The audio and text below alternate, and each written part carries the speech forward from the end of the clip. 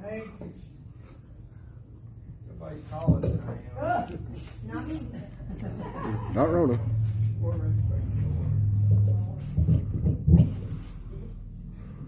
Praise the Lord. Praise the Lord. Man. Good to be here. We appreciate everybody coming out. Yeah.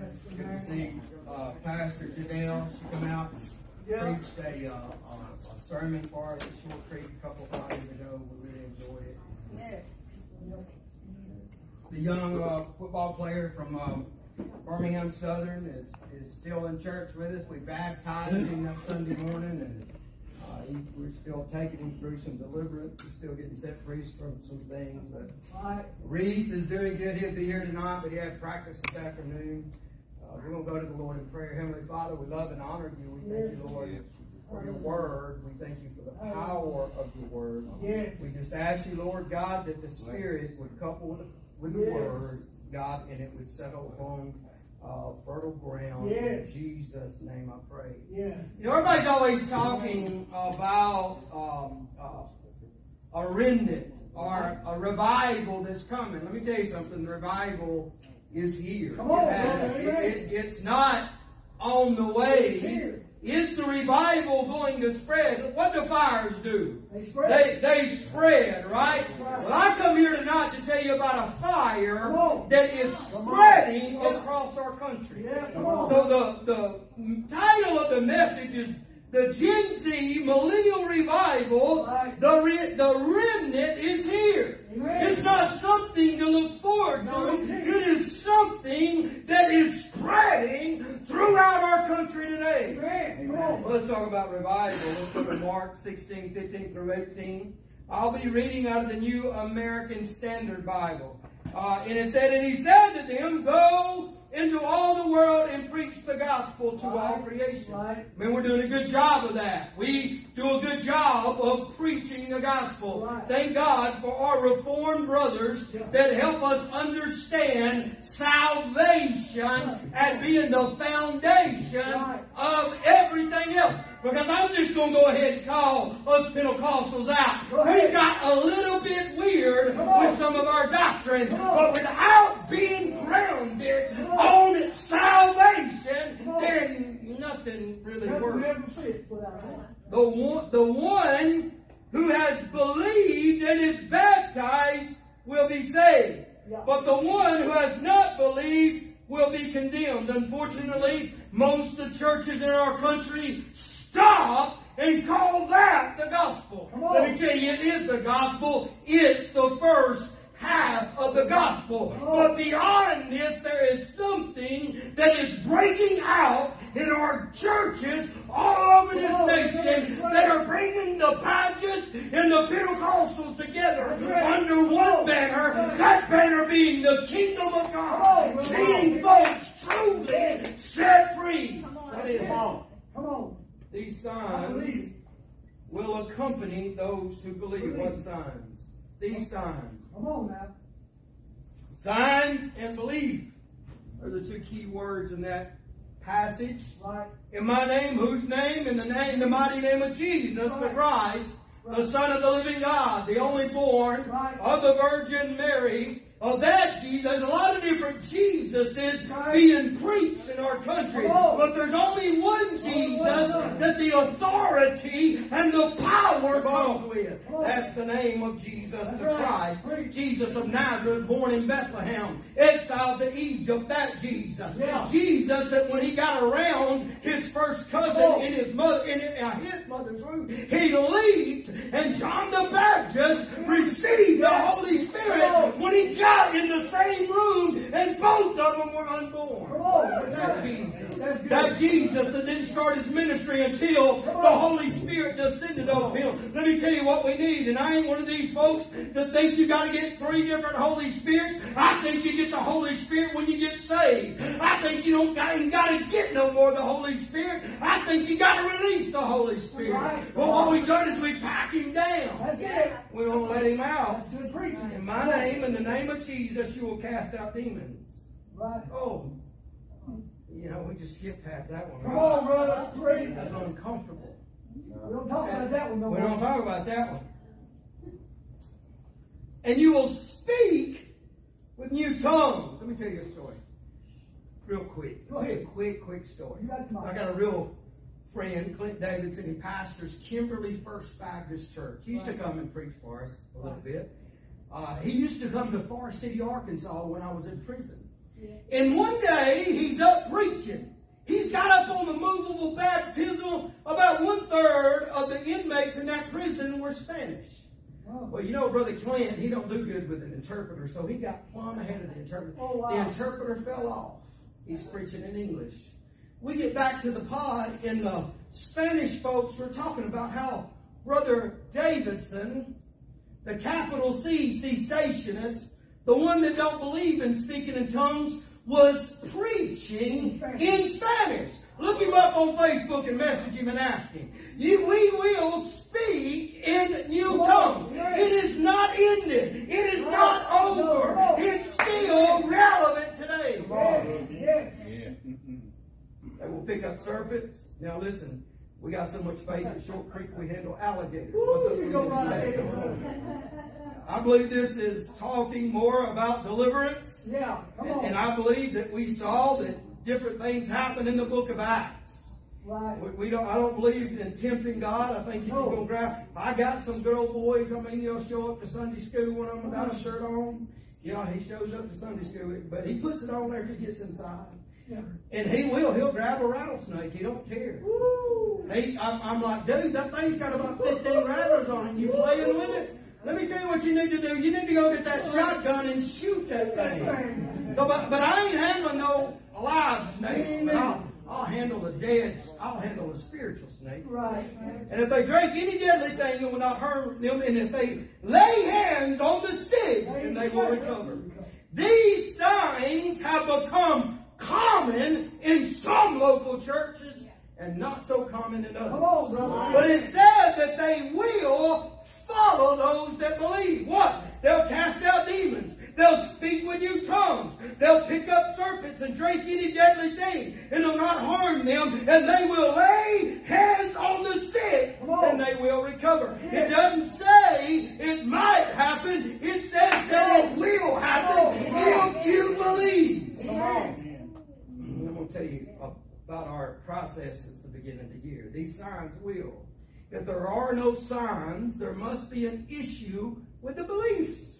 Right. What if we believe, what we believe, the doctrine that we believe is what we teach and preach from behind our pulpits? If I don't believe it, I don't preach it. I don't teach it. Well, I would be hypocritical if I preach one thing and believe something else. Somebody say amen, right? I can't do that. If you're doing that, stop it. That ain't cool. Change your beliefs, preach your beliefs, or just don't preach it. Do something else.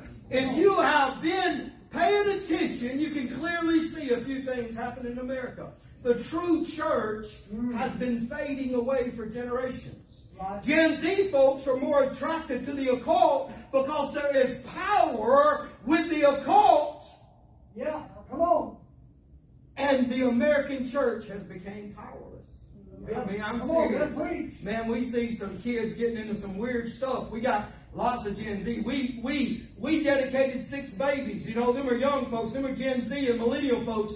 They have gotten into some weird stuff. The occult is common with this generation. Why? Because there's power in the occult. That's it. You know, we fellowship with our Baptist brothers. Bud Creek Baptist Association, good to send us money for intake fees. Union Hill Baptist Church, sometimes I'll get a message in the morning. Brother Mike Stevens say, I'm praying for you. I hope you have it. If they got somebody struggling with addiction, let me tell you something else. If they got somebody struggling with a demon, they send him over too. So I love my Baptist brothers, but let me tell you, plainly what's going on. The occult has power. Right. And the Reformed brothers preach that the occult has power. But then they turn around and somehow we have stripped the power from the church to deal with the demons that are going on. That's good. So we become polarized. Yeah. We become polarized by politics. I mean, come on, man. Yeah. When I seen that thing, and I voted for Donald. I even got my American Hey Dude on. Malik and I, turned it from 4 syllables to 2. America, we're trying to get it all the way down to 1. We're working on that. I'll say something like that. He'll say, well, Pastor Ron, those are your people. I'm like, amen, those are my people. Right. I can make fun of them if I want to. That's right. Go ahead. But we've become so polarized by politics that our churches have been split down the middle. How many people remember the opiate epidemic back in the 90s? Y'all remember that? Yeah, that's what got me. You know, it was the Republicans that got Purdue Pharma out of all that stuff. Y'all know that, right? Listen, I'm going to vote against abortion. That's how. You want to know how I'm going to vote? I'm going to vote against abortion, period. Right. But the Republicans defended Purdue Pharma. And how many people did they kill? Somebody say amen. Pinch, you know, we use a big tobacco. How many people are destroyed by tobacco? And the Republicans defend them. Listen, I'm all about capitalism, but capitalism has gone crazy. Yeah, come on, brother, preach. But the true gospel's been compromised. Repentance, the cross of Christ, and Jesus as being the only way to reconcile with Abba Father is seldom preached in most churches today. Come on. So let's talk about some stats. I'm an old finance guy. I like numbers. I like percentages. I like averages. I like looking at stats. Arizona Christian University, American Worldview Inventory. Get this. In 2020 found that only 6% of all American adults have a biblical worldview. Right. That's wild. And these are real simple statements. Jesus is the Son of God. Right. Good and evil exists. There's only one way to heaven. Only 6% in 2020 of the American church in America believe that. Or the American church. And 70% identify as Christian. That dropped 33% from 2020 to 2023. Wow. Our church has been compromised with a different gospel. That's right. Among 18 to 29-year-olds, the number is 2%. Only 2 out of 100 people have a biblical worldview in our country that's between the ages of 18 and 29. Wow. More shockingly, researchers found that just 21% of those attend an evangelical Protestant church have a biblical. That's our churches. That's the church. That's the gospel churches. Only 21% believe that there's only one way to reconcile with God. They believe in subjective morality. Morality is not subjective. It's objective. It's either or not. There's no in between. Right. That's right. The vast majority of evangelical Christians believe that there are multiple ways to heaven other than through Jesus. Yep. You begin to ask them the question. They say, "Yeah, good Muslims will make it." You know why? Don't you? You know why? Because Billy Graham said that. Look it up. I promise you, he did. He did. Good Muslims will make it. Yeah. Good Muslim? No. Listen, the only way a Muslim's going to make it is confess Jesus as the only way to reconcile with the Father and as his Lord and Savior. Good Buddhists will make it. No, good Buddhists don't make it into heaven unless they turn their back from that demon religion and turn their face directly to God. Come on. You know, the Catholic Church, they had a great idea, right? Well, we can't kill them. Let's just join them. So they Constantine come in, and how did they convert Christians, right? They went into the pagans with the spear, and they said, "Hey, convert to Christianity or die." They're like, "Hold on just a second. I get to be a Roman citizen. All I got to do is confess Jesus as God." Absolutely. The problem is somebody forgot to tell them they had to stop worshiping the other gods. Somebody's forgot to tell the American church, you got to turn your back on the other gods. Come on. Amen. Good preaching. The majority of the people in the United States identify as Christians, but only a small percentage say that they've been born again. Wow. Man, I'm talking about, I think when I look at 17%. 17%, if you walk around here, 9 out of 10 people are going to say they're Christians, right? But only about 2 out of 10 are going to say that they've been born again. That somebody's not preaching John 3. Come on. Somebody's not preaching John 3. Right.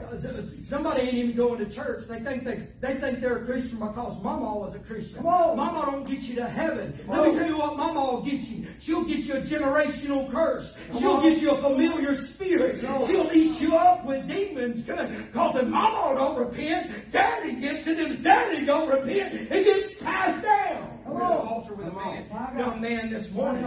And man, we get a revelation. I mean, last Friday night, we're praying demons, or a couple Fridays ago, we're praying demons out of it. Second time, I seen it blood involved with the deliverance. All of a sudden, he's coughing up blood. He goes again through it, and then he come down. He didn't want to come up again. I said, young man, come up. God, I'm praying for everybody else, but I can't help but to think about him. I get him up there, and that demon begin to manifest. The growling and the spitting and the shaking. I'm not talking about a drug addict. I'm not talking about an uneducated man. I'm talking about a fella that's going to Birmingham Southern. You don't get into Birmingham Southern unless you're a citizen. You don't get into Birmingham Southern unless you're smart. You don't get into Birmingham Southern unless your family's got a little bit of money. Because I know my daughter got a 35 on her ACT, and I was still going to have to pay $20,000 a year to get her into Birmingham Southern. It'd have been cheaper to send her to Yale and Harvard than to Birmingham Southern.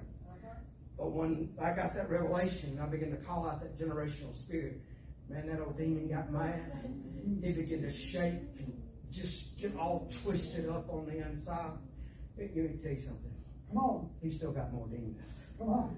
I wish I could get them all out at once, but I realize I can't. You know, the thing the deliverance ministry is missing is the pastoring aspect. Come on. Come on, preach. But only 9%, that's the number, who say they're Christians have a biblical worldview. We got three main, Josh mentioned this, and he mentioned 3 other false gospels. I thought that was cool. I'd already had this before you preached your sermon this morning. But I got 3 other false gospels. 3 false gospels that have detoured the American church, that have rendered the church a social club, that have made the church just something to do on Sunday morning to check off a box. That have made the church, hey, if the preacher goes a little bit wrong, I'm going to rattle my keys. Listen, if you want to get out at 12 o'clock, don't come to Short Creek, because we don't get out till 1 o'clock. Because when I get through preaching and I'm going to preach to 12, we're going to pray for people for an hour. We still believe in divine healing. We still believe in laying hands on the sick. Let me tell you what else we believe in. We believe in healing because we have seen God heal people in several in this world. The prosperity gospel. Listen, the tenets of the prosperity gospel, the word of faith are correct. The object is wrong. Come on. Listen, our words do not have creative power. They have cultivating power. See, the number one reason people are demonized is because they can't forgive. Right. Let me give you some good news. You're right, you can't forgive. That's right. This is where Philippians 4:13 applies. I can do all things through Christ Jesus who strengthens me. Amen. See, but when I begin to proclaim forgiveness about that individual, about how they wronged me, I cultivate the power of the Holy Spirit to come on and change me from the inside out, giving me the power to forgive. Yes. I forgive everyone who's hurt me, and when I line them ladies up at City of Lights, I go through it and I call everything out. I'm talking about every one of them have been sexually abused, bought and sold like rag dolls for their whole life. And as I begin to call that out and they begin to say they forgive by the grace of God and in the name of Jesus, they begin to weep and they begin to cry. And all of a sudden that legal right has been canceled. And every Thursday night that new one comes in and we pray demons out of her. And sometimes we have to go back a few times. Let me tell you what every addict needs. Every addict that's ever existed, every alcoholic, if you've ever struggled with porn, if you've ever struggled with anything, you got a critter and you need to be delivered from that critter. Come on. That's right. Come on. So their tenets are right. We proclaim forgiveness, invite the grace of God. Proclaim, we invite the resurrecting power of God to flow up from our inside and cultivate the power power of God to truly forgive. Right. Our words cultivate the promises of God in our lives. Absolutely. Our faith isn't in our faith, but it's in Jesus Christ and His finished work. Right. Amen. It is emphatically God's will to heal everybody. Absolutely. God. Sometimes God can't heal us because of our lack of faith. And I know a lot of people that got saved because they got a diagnosis. Right. And they may be gone now, but if they got saved before they went, they're in heaven, right? Right. They ain't caught up with it, right? I ain't thinking about that diagnosis anymore. No. We need to fix our eyes on the eternal things and thank God that they turned their life around. If your eyes are fixed on your career, your house, your retirement, your bank account, or your education, you will be incredibly disappointed. Now, this is the next one. This is the one I come from, the work-based gospel. Where we believe denominationalism over the kingdom of God. Come on. That's right. We're more passionate about our denomination than we are what God is doing in the kingdom. Come on. True. This is an old school Pentecostal churches that are okay with Sister Smith dyeing her hair blonde, but have an issue with a 13-year-old dyeing their hair green. That's a works-based gospel. Right. They'll pierce their ears but condemn the 12-year-old for piercing their nose. They think a pastor must be in a coat and a tie. They think tattoos are sin, but they eat shrimp and trim their beard every Sunday. Come on. They have food addiction, but condemn those that smoke or vape. They think that the KJV is the only Bible. They would rather have their traditions than the manifest presence of God. How someone dresses in their church is more important than where that person spends eternity. Did you get that? Because it's not God's church. It's their church. We got to get back to God's church. We got to get to attracting the least in the community. Don't get me started on Matthew 25 because God separated the goat and the sheep. And let me tell you something. There is works that happen after there's a connection. But I don't work for my connection. I get saved and it changes me. If I don't have a change and feel like reaching out to the least in the community, something didn't happen inside of me. Come on. That's good. That's good. There's a female preacher. She used to be she's widowed, and her husband was my pastor. Man, I loved him. She looked at my mom one day, and this is Joe Craig, a couple of young persons. Aren't you afraid to go to church with folks like that? And we do, man. I got a guy just got discharged from prison, doing life in prison. Got all the Aryan, the swastikas. And I got a black doctor sitting by. Somebody say amen. Amen. Let me tell you something, because we got something in common. Come on. The blood of Jesus. Right. The blood of Jesus. Right. Yeah, so we got some rough folks. Yeah. We got some high folks. We got some of them that have to smoke a doobie before they come in church, and you can smell it on them when they show up. We do. Come on. And they're going to get free. We got some that smell like alcohol. I don't care. I want the least in my community because God told me that if I didn't reach out to the least, that He would separate me and put me in the wrong line. I don't do it because that's what He said. I do that because He changed something on the inside of me. We had guest visitors a couple of weekends ago when Janelle was there, and they're there, and and I love them and everything, but I didn't hang out with them. I hung out with a guy that reached out to me and said, hey, I got a problem. I'm demonized. I got something going on. I stood right there with him. I wasn't trying to impress the guest preacher. I was concerned about the person that come to church. I don't need to impress nobody. I need to impress Jesus. And my heart is to the broken. Right. Come on. The works-based gospel, they operate under the influence of the spirit of offense. They can't be corrected, and they refuse to consider the fact that they might be wrong. How many people know they just might be wrong? Come on. You know what I'm convinced of? There's some things about my doctrine that I might be wrong. Absolutely. I might be wrong on a few things. Right. Everybody say amen. There ain't a preacher out there that's got everything right. There ain't a church that's got everything right. Everybody's got to have that understanding that that there's one way to reconcile with God, and above that, everything else just sort of gets muddled. But let me tell you, there is a remnant that is here that are laying hands on the sick. There's a remnant that are here that are casting out demons on a regular basis. So I might be wrong. And I've been wrong about a lot of things. Yep. Well, I have. They concentrate on the external attributes of a person. Let me tell you something. You can't save anyone. It's the church's job to love them and the Holy Spirit's job to convict them. Let me tell you, when I correct somebody, it's when I know the Holy Spirit's put it on my heart. Let me tell you what happens. I begin to pray for that person, and I can't tell you how many times that person's come to me and said, Brother Ron, I got a problem I need to talk about. Yeah, I still believe that God talks. I know the main way He talks is through His Word, but He still gives us words of knowledge.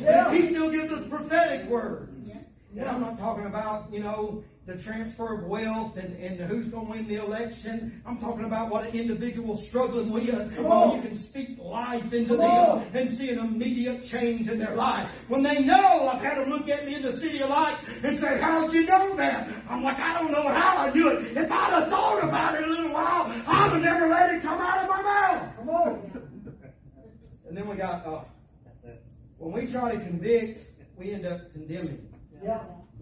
And then we got the other one. Repentance isn't necessary. God covers all my sins, past, present, and future. And I don't have to repent from it. Let me let you know a secret.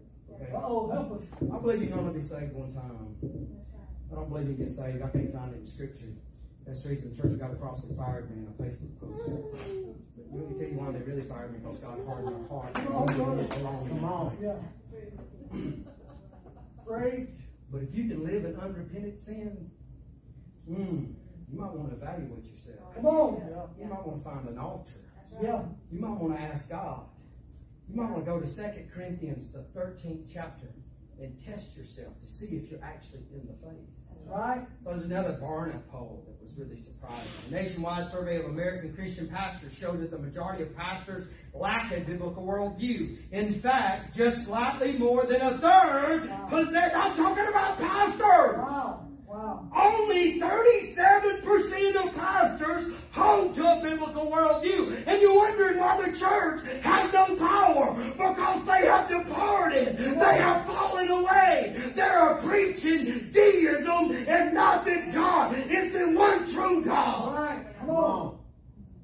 They hold to what they call a hybrid worldview. A veteran researcher, the CRC Director of Research, George Barner, explains, it's just further evidence that culture is influencing the American church much more than Christian churches are influencing the culture. Wow. Everybody probably seen that stuff with Andy Stanley, right? He's slipping away. Listen, I got family members that are in one of them letters. Right. And I love them. I'm going to keep loving them. And I'm going to stand on that promise. I'm going to delight myself in the Lord, and He's going to give me the desires of my heart. I'm going to believe Philippians 1:6 that God that started a work in them is going to perfect it. I ask some folks sometimes, I said, how does that work out for you? You've got sideways when you're coming back. Let me tell you how it worked out for me.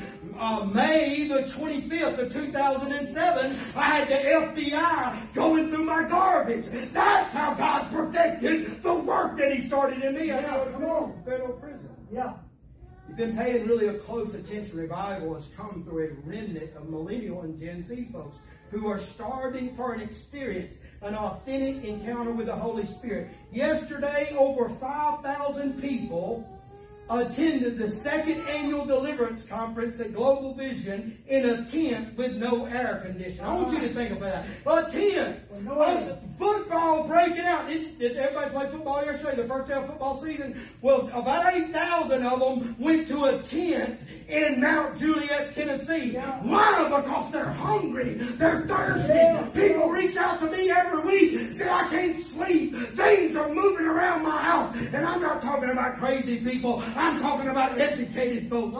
Demons are real. They're really haunting people. They're really terrorizing people. And God has really put the power in every Christian to get that demon out of the person. So 5,000 people.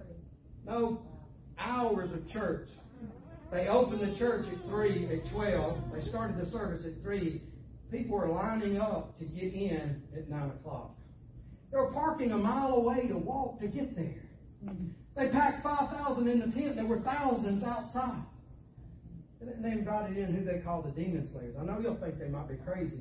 And I used to think they was crazy too. But let me tell you what I was. I was wrong. Right. Pastor Greg Locke, and listen, when he was riding around with Trump, I couldn't stand him. Preached against him. I'm like, get that politics from behind the pulpit. And something happened to him. About 2.5 years ago, he went to baptize a lady and her 8-year-old granddaughter, and all of a sudden the 8-year-old granddaughter full-on manifested a demon. Mm-hmm. And he went and prayed and cried for 2 weeks because he didn't know what to do. He said, I've been going to Africa. I've seen demons manifest, but when I seen one manifest right in front of me, I didn't know what to do.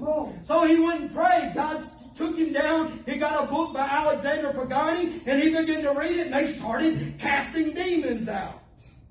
So it is real. We have a population of 874 people in our community. I don't know, it may be 876, it might be 872. It changes, I think, when people move. Yeah. We baptized 152 folks since 2019. Last month, we dedicated 6 babies to the Lord. Deliverance from demons is common. We have witnessed multiple people miraculously healed. We have 3 main services a week, Sunday morning, Wednesday night, and Friday night. And that parking lot's full. The church is packed. There's hardly a week that goes by that we don't have a first-time visitor in that church. And they come hours away. Why? Because people are hungry for an authentic move of God. Right. And they don't need their pastor in a tie and a coat. Listen, if you want to wear a tie and a coat, that's okay. But some of the people we minister to, I'm going to look like their parole officer, and it don't go over good. Come on. Come on. And David remembered when I used to have to wear a coat and a tie. I ain't doing that no more. I mean, I will on a funeral or something like that, or a wedding. In 2019, we had about 10 people attended. We have around 75 most Sundays or more. We average about 40 to 50 in 4 different Sunday school classes. We have to have them. Our church is small. We have to have them in 3 different locations. Some at my house, some at the church, and some down at the boxing gym. Yes, I believe every church should have a boxing gym. Now, this is not me. I didn't do this. This isn't the leaders of the church. This is an authentic move of the Holy Spirit. I'm not preaching to condemn anyone or to elevate Short Creek, just to let everyone know that revival is here and what we have done to see the move of God at our local church. One of the things that the pandemic did was a good thing. It exposed those who were not serious about their relationship with Christ. And it exposed churches who were simply going through the motions. Come on. I had a guy reach out to me and tell me a while back that they had $150,000 in the bank. And I'm like, whoa, man, what can I do with $150,000? And one of the family members needed to go to Teen Challenge. We're known because we keep 7 to 15 people. We probably get 3 to 4 to 5 people in rehab every month. We pay their intake fees and make sure they got what they need. We do that. And he said, well, man, I got a family members. They clean our church. Their son needs to go to rehab. I'm like, cool. Let's get him in Teen Challenge. I think that'd be the best one. After he told me. I said, y'all got the $650 to pay? I guess he forgot. He told me they had $150,000. But what it was, he was afraid to go to the deacon board and ask them that he needed $650,000 or $150,000. They were more worried about stained glass windows and whatever and stuff like that than they were about. See, that renders when you are more concerned about chairs, when you are more concerned about the appearance of the church than you are seeing lives turned around, you have missed the point of the gospel.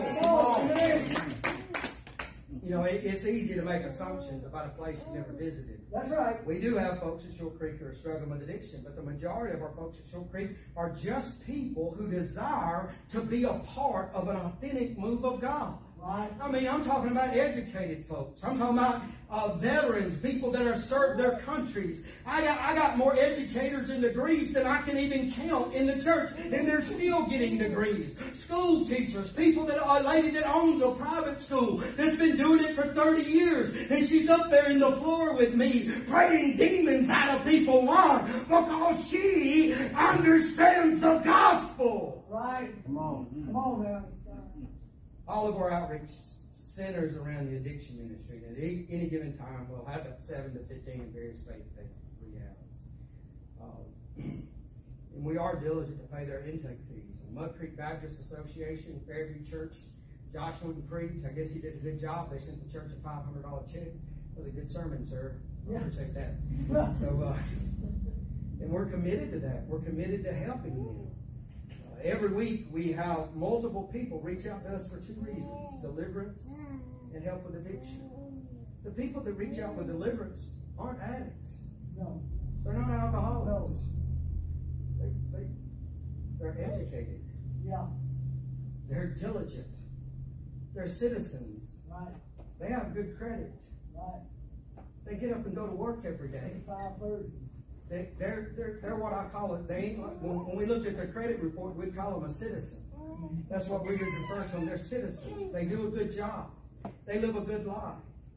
So I want to share a couple of deliverance testimonies with you. I'm going to start off with Maryland's. So when Marilyn and I got together,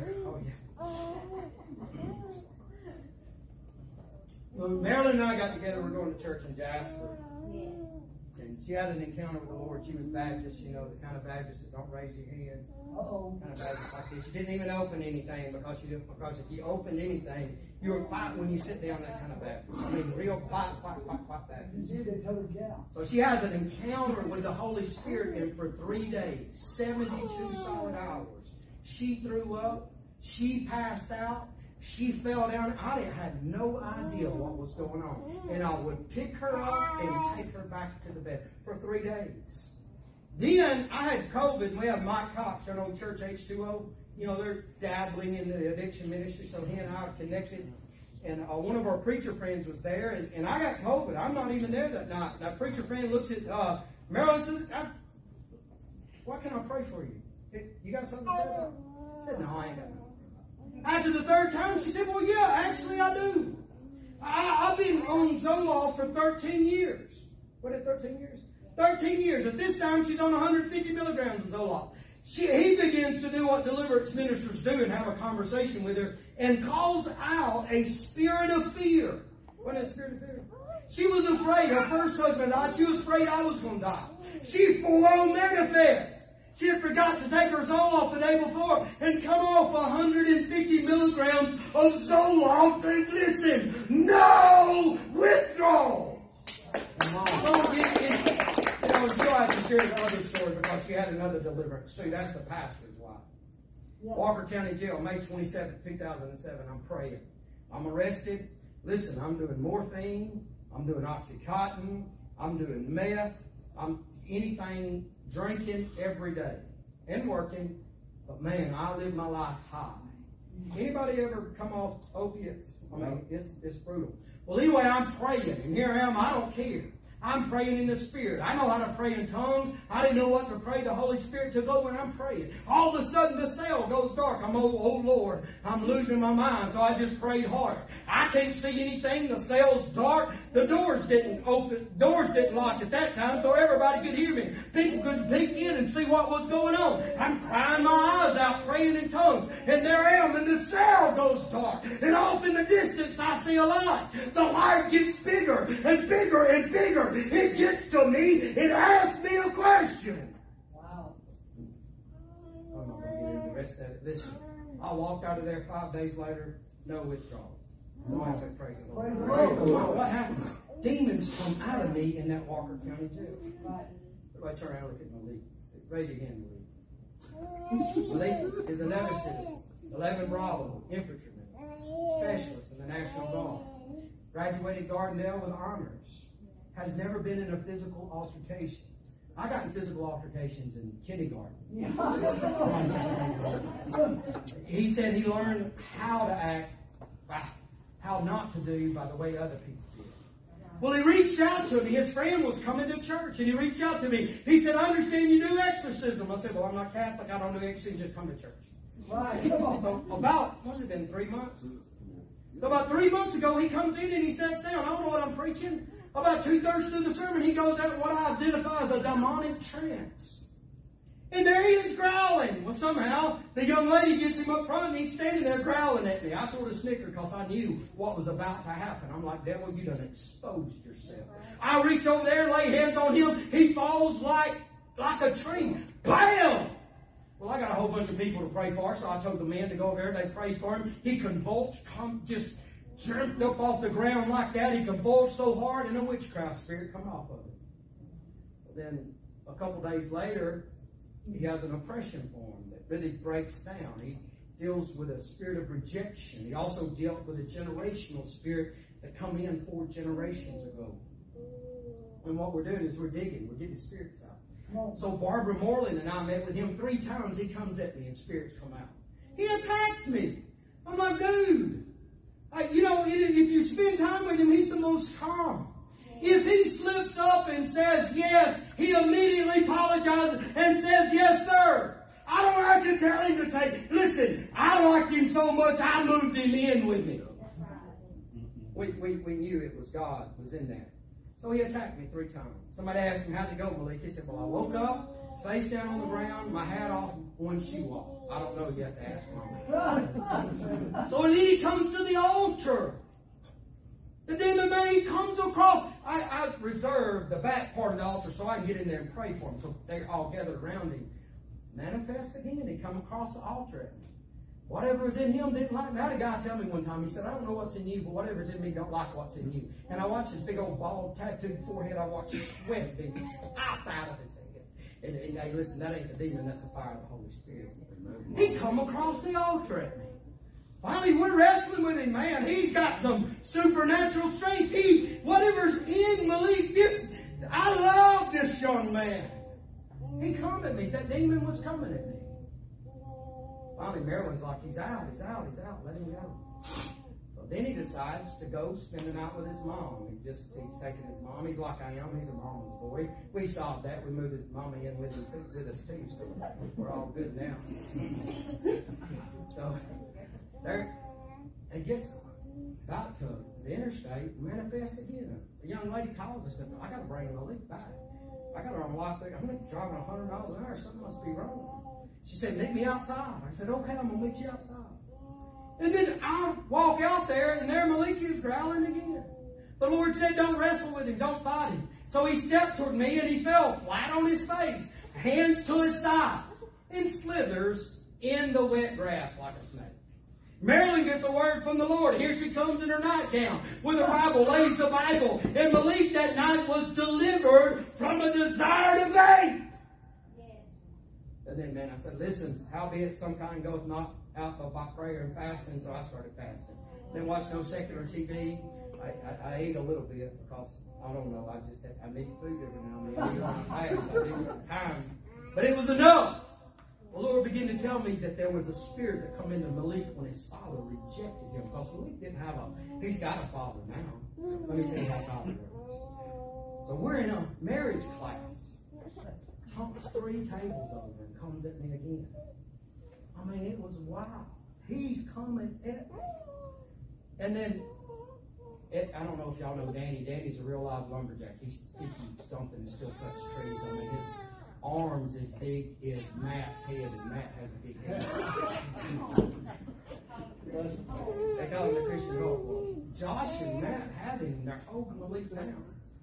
And the Lord told me to rebuke the demon. I rebuked the demon. I said, I don't want to talk to Malik. Shut up. In the name of Jesus. I said, Malik, I love you. I said, Marilyn, I love you. We want to be your spiritual parents. Do you accept us as your spiritual parents? He said, yes, sir, I love you.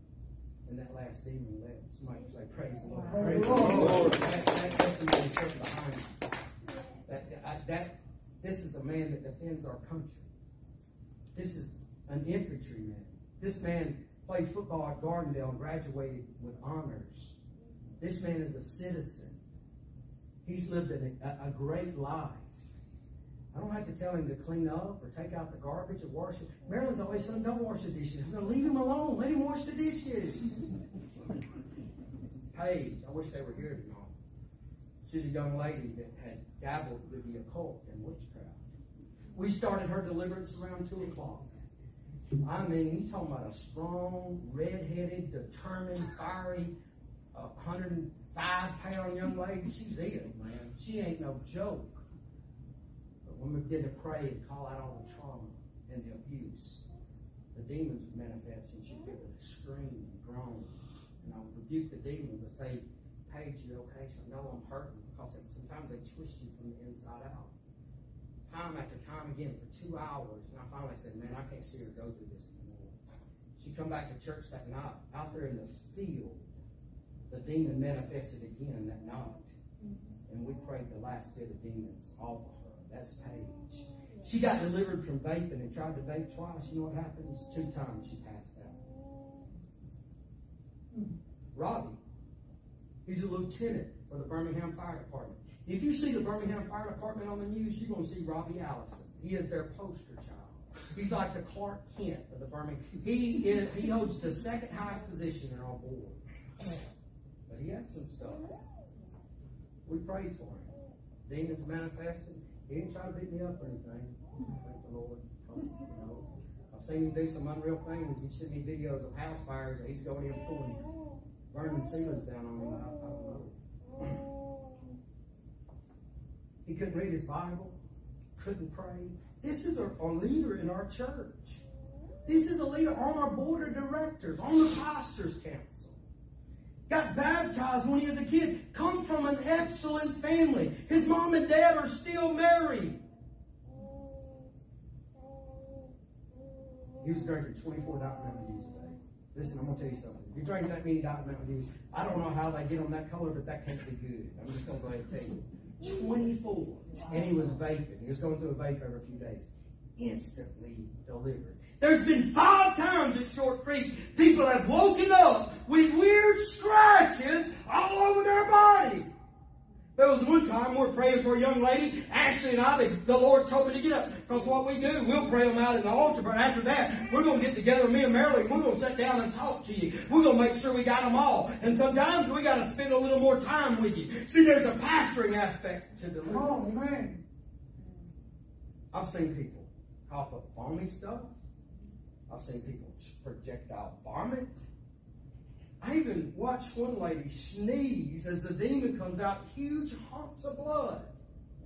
I pass out all the time as demons come out of them. The Holy Spirit falls on them. I watch them sweat profusely.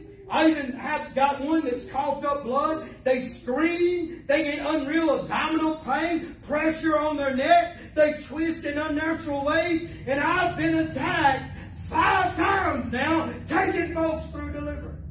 Don't tell me it's not real. It's real. And the revival is here. It's the change. It's the change. Listen, you can scream and holler and puke, and that's cool. How are you afterwards? Come on. That's the change. Listen, if you got a demon, you're not making your own decisions. The demon's making the demon is talking to you. And you think that what it is saying, you think that is in your mind. It's not in your mind. It is in your mind, but it's not your thoughts. Anyway, we're praying for this one lady. The Lord tells me to stand up. I get around to the back.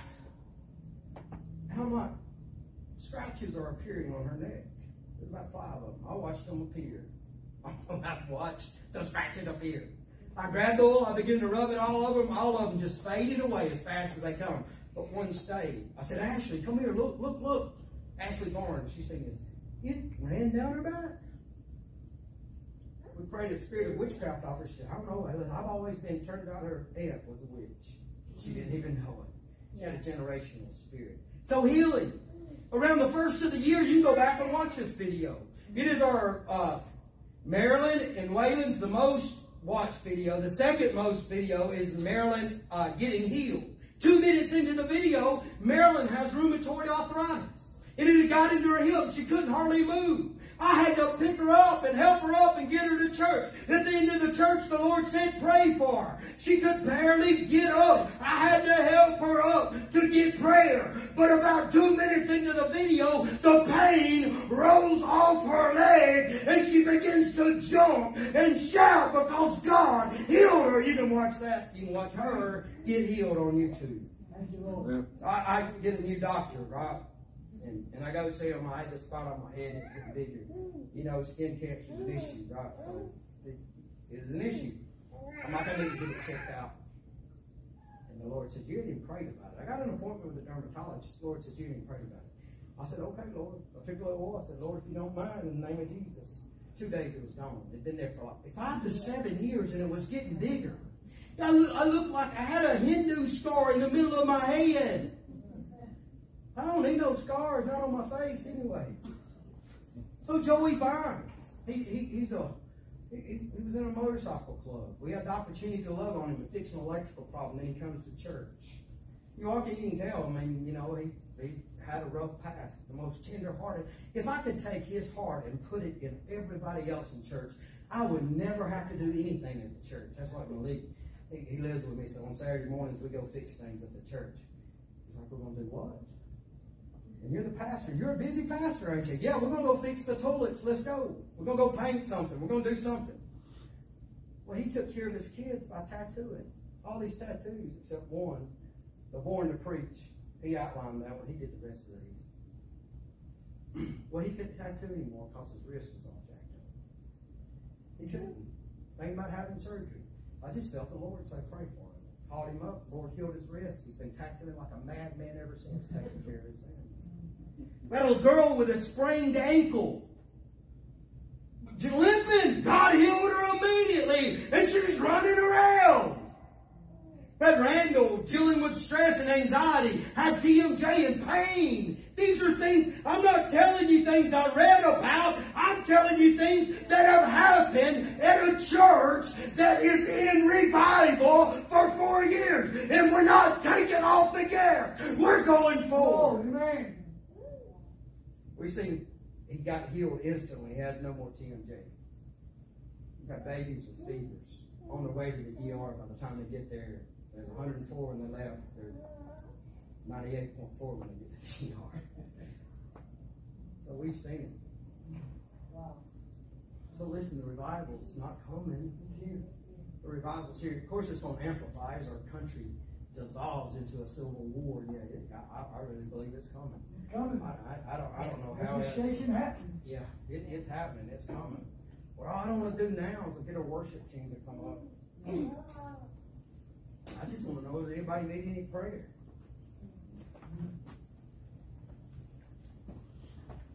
You can get an altar, or you can just come up and I'll lay hands and pray on you. If you ain't got nothing wrong with you, I'll kick you in the knee, knock your knee off.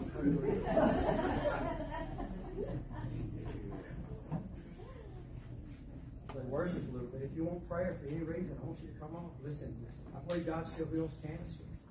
We've seen too many miracles. I believe God heals. Amen. I know that God heals. I know God wants you to be healed. I believe that. I believe He's a good Father. You got hard to hear David's testimony. Let me tell you who I saw in the Walker County Jail. I saw Jesus. I did. Let me tell you something. The scars ain't here. They are in His wrist. I saw Him. It changed me.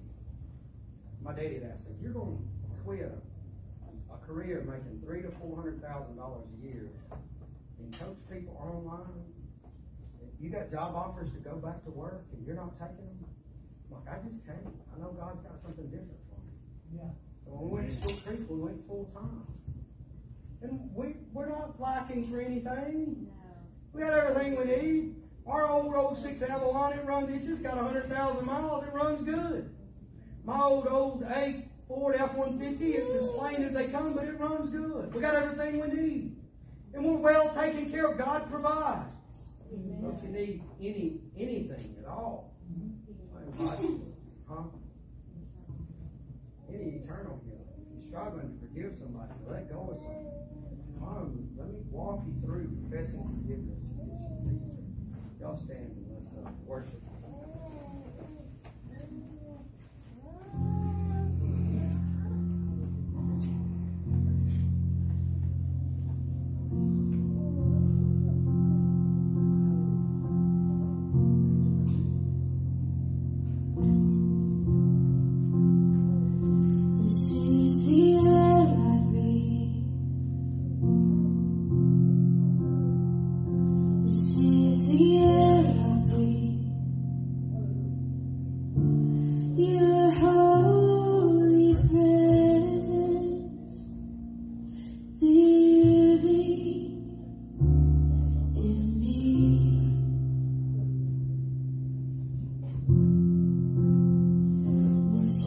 my day.